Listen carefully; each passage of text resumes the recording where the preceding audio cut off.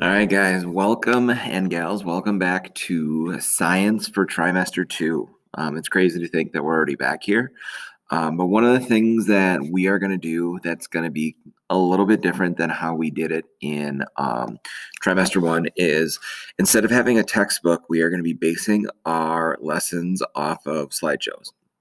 And the way this unit goes, originally this was a unit that was really hands-on and really group-based. And so we're trying to figure out a way on how we could get this information to you guys.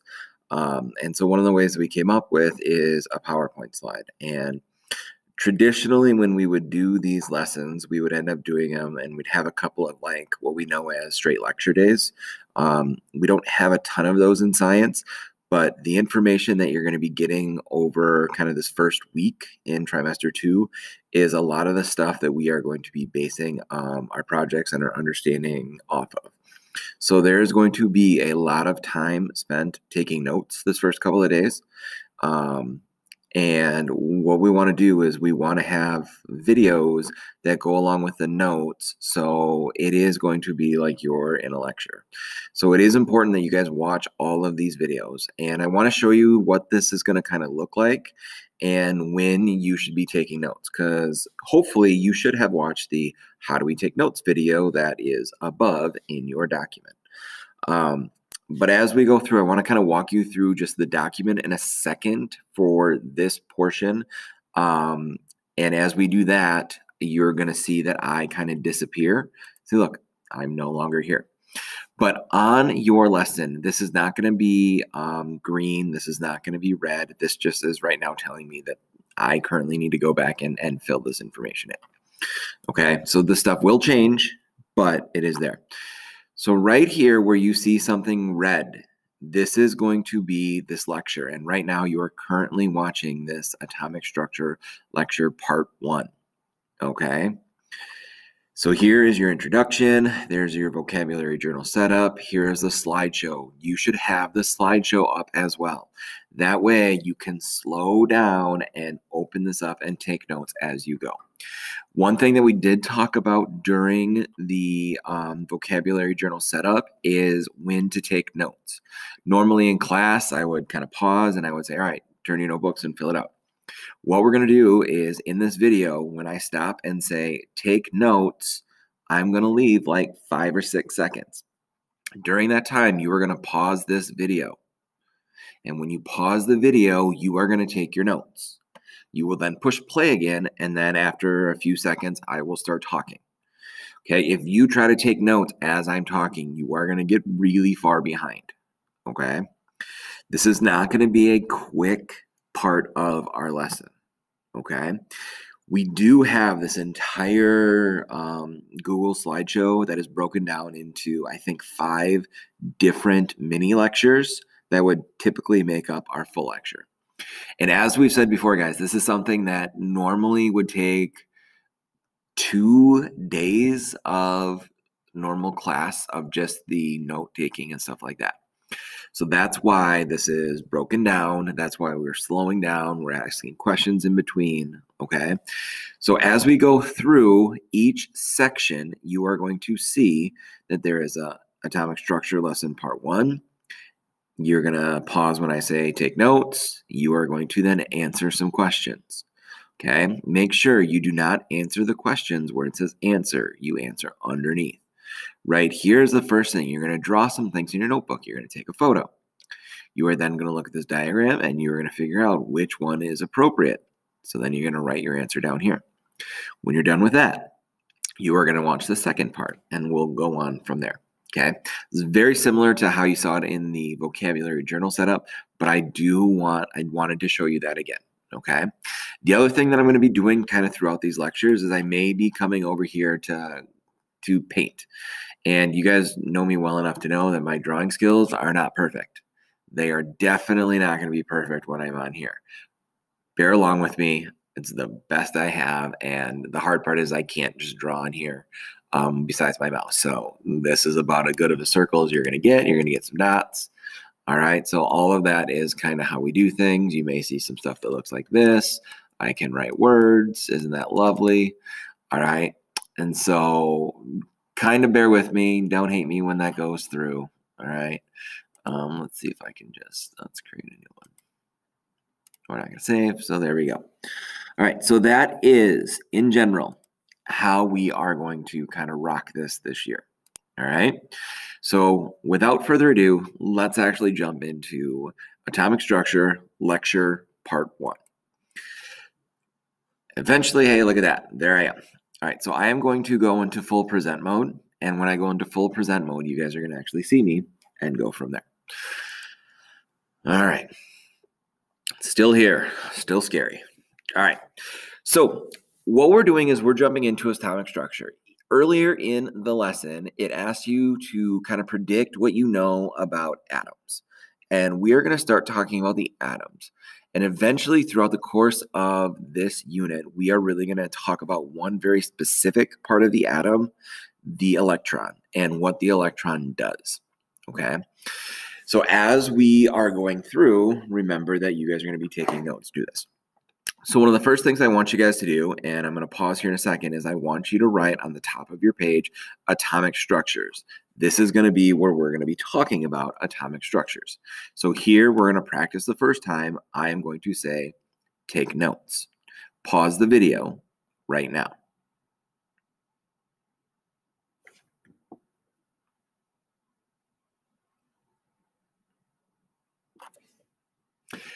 All right, that was about 6 seconds of me pausing. So you should have had time to write atomic structure.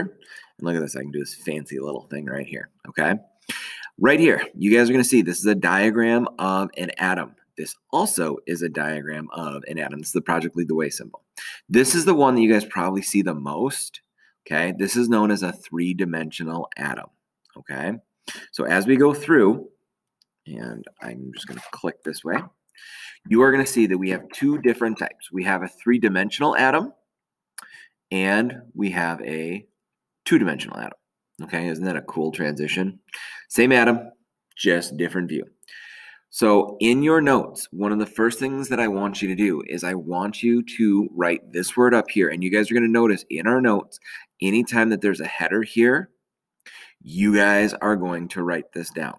So we want you to write electrons, and then underneath it, here are models of atoms. And if you watched the video that I had about the vocabulary setup, you're going to see in one spot I had a two-dimensional model and a three-dimensional model. So in your three-dimensional model, I want you to try to draw this. Again, I know it's not going to be perfect. It's not going to be wonderful. But if you have different colors, it might be smart to have certain ones that are blue, certain circles that are blue, certain circles that are red, certain circles that are green. That's why you have your colored pencils. And you're just kind of drawing these little loops, okay? This is a three-dimensional model, and like I said, this is one that you see. The other version is going to be what we know as the Bohr's model, the two-dimensional model. And this is the one that we are going to be using in class. So again, you're going to have red circles, you're going to have blue circles, but in this case, you're just going to have circles that go around these circles in the middle, okay?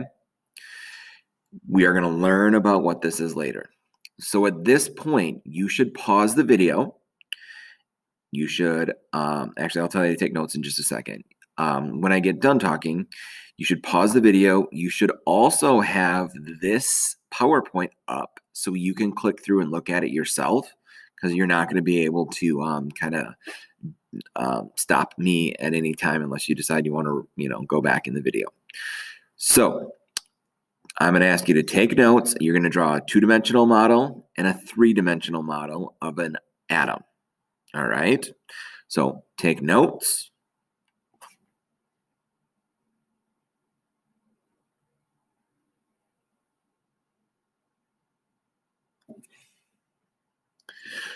Okay, so you should have paused the video, and you should now have your 2D model and your 3D model. We're going to move on. So one of the things that we're going to talk about is an element. Okay, is an element. So right now, again, I want you to write the word elements down. And what an element is, it is the simplest form of matter, meaning it's the most basic. And the thing that's interesting is that when we start talking about atoms, atoms are the same in an element. So when we have an element, and we're going to talk about what that means in the periodic table, everything inside that element is made up of the exact same atoms over and over and over again. Okay, so if you have the element oxygen, okay, it's made up of complete oxygen atoms. If you have the element carbon, it's made up of completely of carbon atoms. Okay, so everything is just made up of a bunch of it. Okay, that's basically like saying ice cream is made up of a whole bunch of mini ice creams. Okay, I know that's not exactly true, but you get what I'm getting at from there. Again, pause the video. So take notes.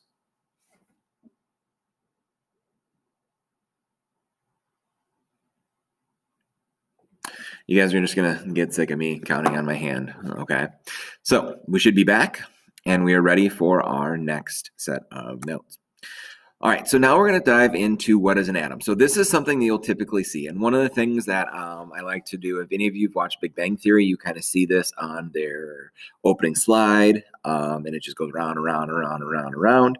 These different parts are literally what we're going to be learning about next. And I don't want to kind of share that. You might have an idea based on what you already know. So if you have a second, kind of take a guess of what these different parts are. What are the blue circles? What are the yellow circles? These are also yellow circles. They should be a different color, but they're revolving around this giant thing in the middle. That means something. So again, you're going to take notes on right here. What is an atom? An atom, by definition, is the smallest piece of an element that contains all properties of that element. So it's exactly what we said before, that an element is made up of basically smaller versions of that element. And by that is atoms make up elements. Okay. It's the same thing. It has the same properties as the whole element. Okay. So pause, take notes.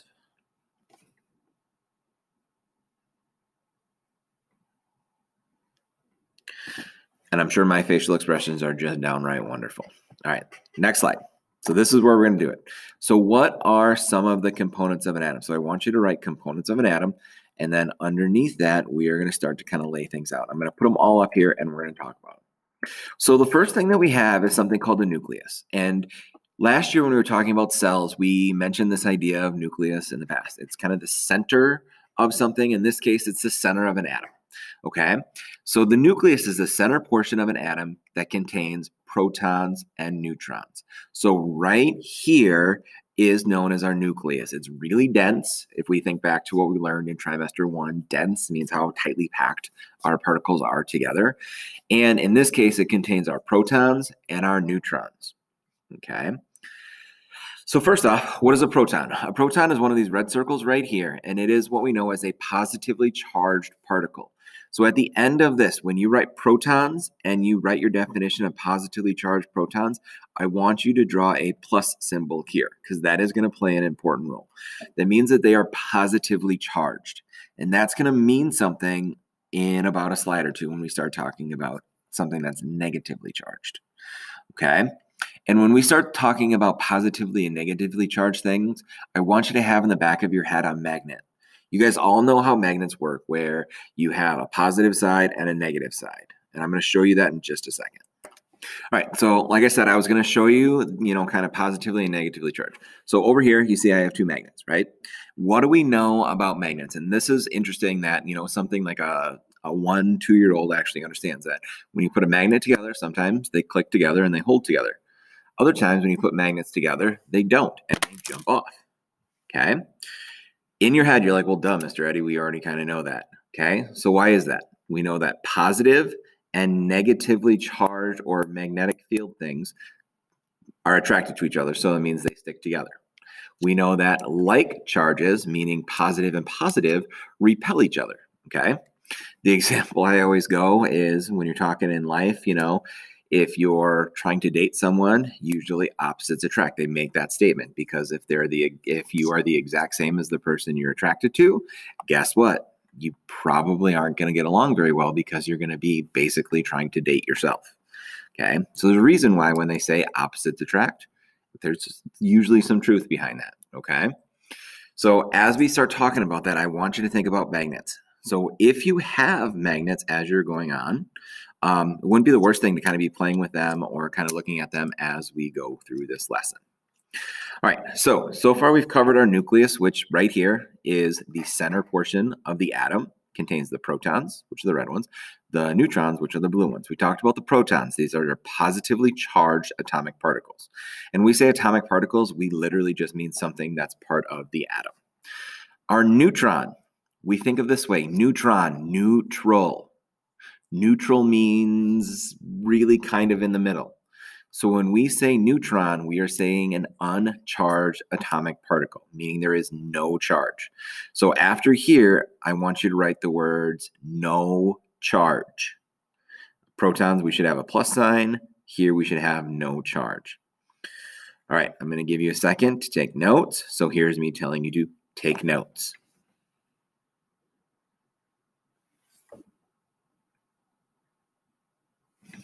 All right, we're back. We still have our magnets. We're rolling. We're ready to move on. So now we have, eventually, we have the second part of our things, okay? We have these things that are green that are called electrons. And one of the things that I told you earlier is that when we start talking about electrons, it's going to be one of the more important things that's going to happen. So an electron are these little green circles that are traveling around the nucleus. And an electron is a negatively charged atomic particle. So again, I want you to put a negative sign here. And we are going to talk about what this means in just a minute. So again, let's recap. We have the nucleus, which is in the center of the atom. We have our protons, which are positively charged. We have our neutrons, which are no charged. We have our electrons, which are negatively charged.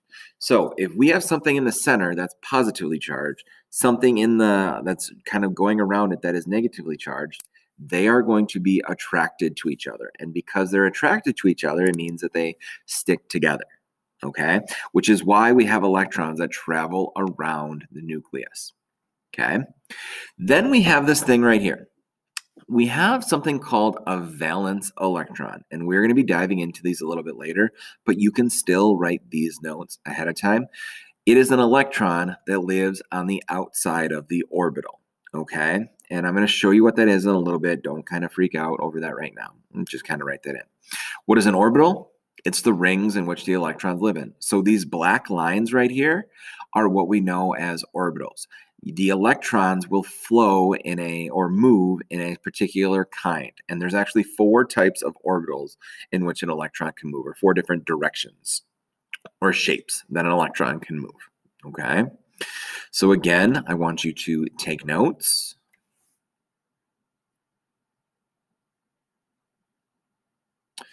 My hand counting, wonderful. All right, now what I'm going to do is I'm going to show you guys this video, and I'm going to be quiet. If it does not come through clear, what I want you to do is pause the video. In your document that you pulled up, I want you to watch it on your own.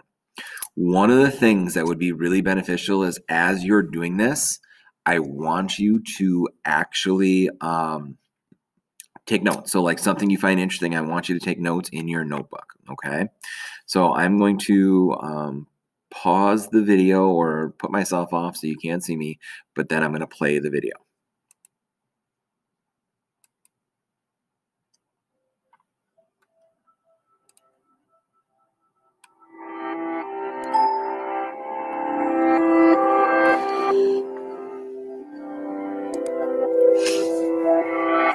You probably already know that everything is made up of little tiny things called atoms. You might even know that each atom is made up of even smaller particles called protons, neutrons, and electrons. And you've probably heard that atoms are small. But I'll bet you haven't ever thought about how small atoms really are. Well, the answer is that they are really, really, really small.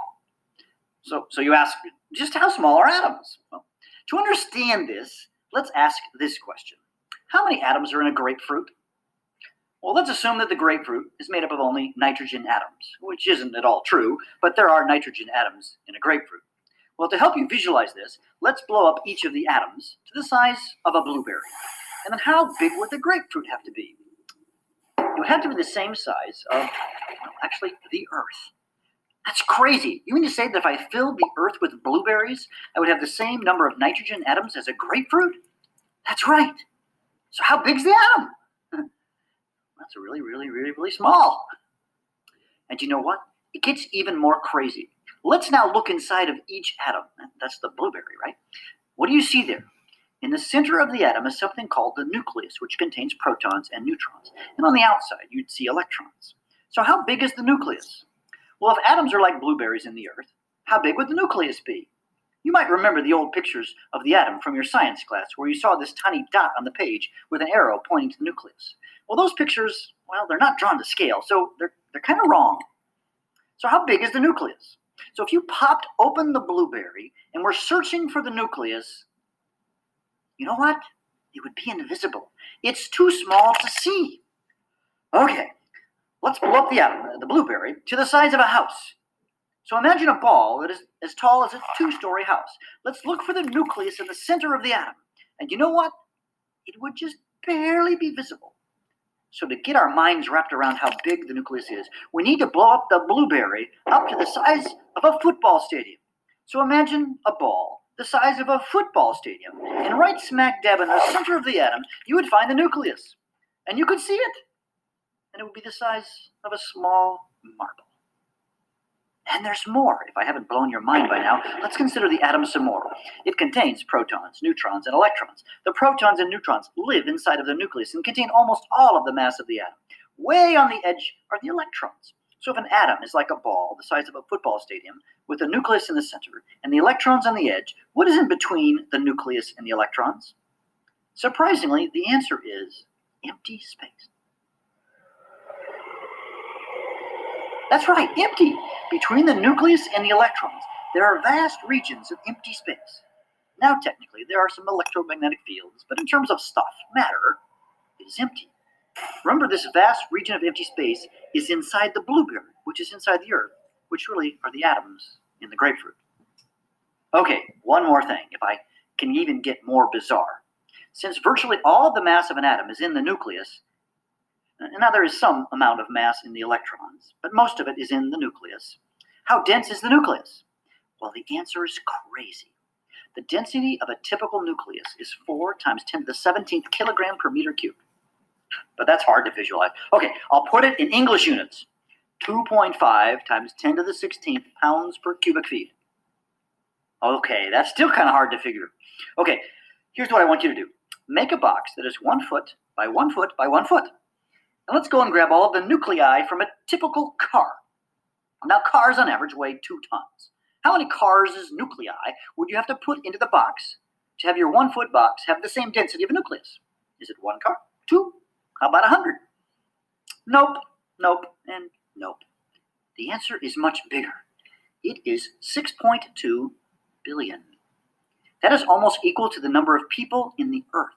So if everyone on the Earth owned their own car, and they don't, and we put all of those cars into your box, that would be about the density of a nucleus.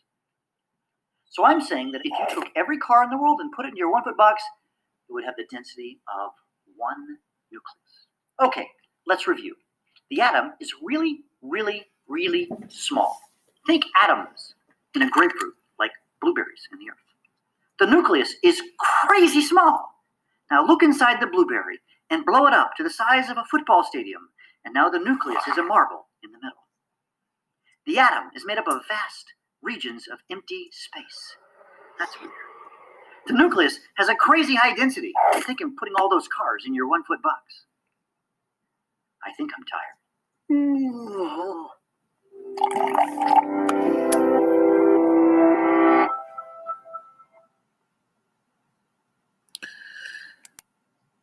All right, so I'm coming back in here, and you guys have watched that video. So what we're going to do is, this is the end of section 1, where we've started talking about the components of an atom. We've talked about the nucleus, the protons, the neutrons, the electrons, and eventually, like I said, we'll talk about valence electrons and the orbital. But as of right now, again, for your review, you need to know what an atom is, the components of an atom. So when we talk about subatomic particles or atomic particles of an atom, you need to be able to tell me there's a nucleus. You need to be able to tell us that there's protons, which are positively charged. There are neutrons, which are no charge or uncharged. There are electrons that are negatively charged, and they move around the nucleus. All right? So that is your end of section 1. Have a good one. We will see you for section 2.